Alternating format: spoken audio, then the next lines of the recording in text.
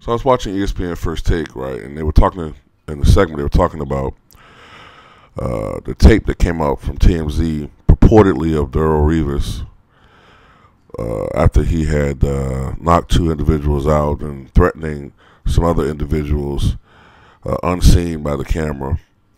And there's been a rush to judgment on this, as you often see with celebrities, and even more so when the celebrities are African American. And I'm glad that Damien Woody was on that panel. It was Stephen A. Smith, Max Kellerman, and Damien Woody, who former NBA player and now ESPN analyst who played with Revis. And he said that unequivocally that was not Darrelle Revis' voice on the tape.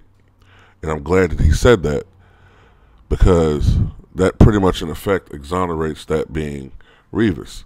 But of course people aren't going to just buy it or say he might be mistaken or whatever.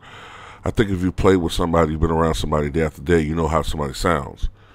And also, Woody is objective because just a couple months ago he heavily criticized Revis for his words toward the Jets organization, as far as like his contract and how they're treating him. Woody was saying, when you have diminished skills like Revis has, you can't sit there and talk about organizations, as being disrespectful and it's a business, yada yada yada. And but I just made the video because I'm kind of glad that is a win, in my opinion, in Revis's corner.